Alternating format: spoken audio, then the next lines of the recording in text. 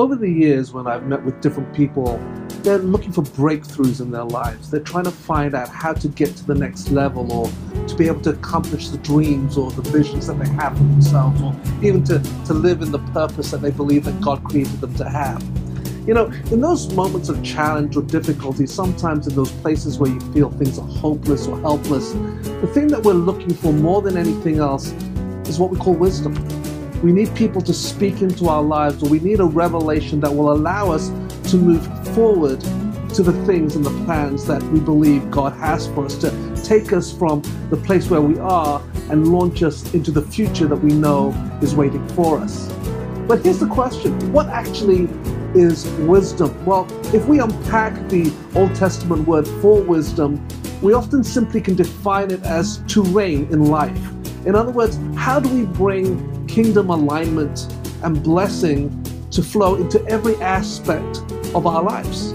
That's what wisdom does. You see, there are different characteristics to wisdom. For example, if you receive wisdom, it's actually there firstly to protect you. Wisdom will keep you from making choices that are not good for you. Then as a result, your life becomes preserved, and the things that are happening, you can begin to journey through life knowing that you're walking in the security because of the wise decisions that you've made. Another thing is that wisdom is there to prosper you.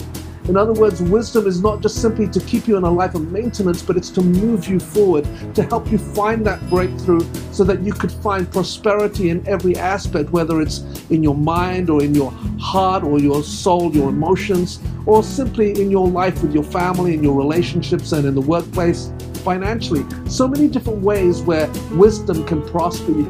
And finally, you can also understand that the more you receive wisdom, the more you grow in wisdom. That's the experience that you begin to attain as God does different things in your life, the different principles, and that you begin to live by based on the wisdom that you receive.